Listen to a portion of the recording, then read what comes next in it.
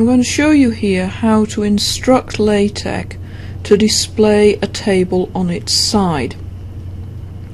And the notes I'm going to use to help demonstrate this are notes that Professor Seaton wrote for his applied calculus class, and it's the just notes on differentiation. But this particular set of notes has two tables in it, and we are looking at the first table. And so without doing anything, let's take a look at what that looks like. I'm going to process the file and view it, and this is the table that you see here, which looks fine until you notice that the table sticks out some way past the ending of the text. Now that might not be a problem, it wasn't here, but in other circumstances it can be. For certain printing regulations you might not be allowed to have your tables go past the end of the text. And also it might be that you have a table that is genuinely too long, it falls off the edge of the page. Now one solution for both of those problems is to have the table run from the bottom of the page up to the top of the page rather than from left to right.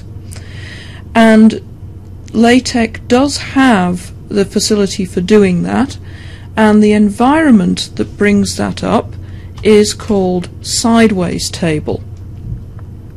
So we have to change our table environment into a sideways table environment, but not just that. That environment is defined, the rules, the typesetting rules for it are given in an additional package. It isn't within the core set of commands of LaTeX. So once we've changed table to sideways table, we have to go up to the top of the document and add in a package. The package is called rotating. But first let me type in the sideways table.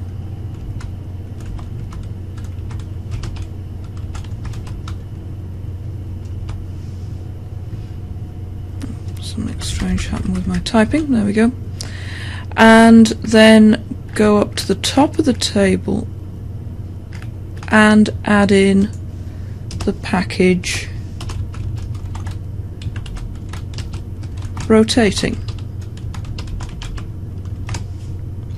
Now LaTeX will understand what sideways table means because it will have read the rotating package before reading the rest of the document.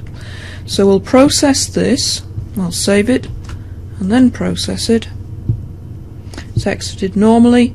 Now view it. Now our original setting, there's no table, but if we scroll up, there's our table. It's on page 3 all by itself, going from the top to bottom. Although the way it's displayed now, it's rather wonky.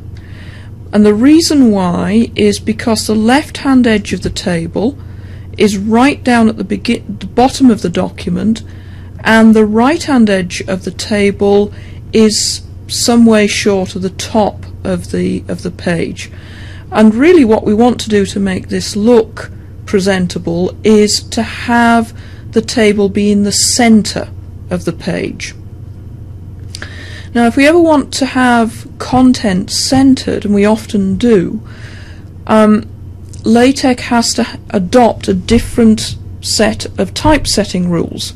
And the way you make LaTeX adopt different set of typesetting rules is to create an environment, to put stuff in an environment. So let's go back to the text document and down to the table, and it's the main body of the table that we want to be centered. The caption already was centered, if you'd noticed, so we want to put the stuff I've highlighted in blue within an environment that's centered, and that environment is called center. So if I create a new line after label and say begin center, and notice this time Text Studio has not helped me by adding in an end center. That's because it would be sort of ambiguous to Text Studio where that would go, although I know that it goes after end tabular and before end sideways table. So I've created a line, and I'm going to type in manually end center. And now the content in between those two things will be centered, which is what I was wanting. So I'll process that file. There it is, and view it. And now you will see that it's in line with the caption and looks just glorious.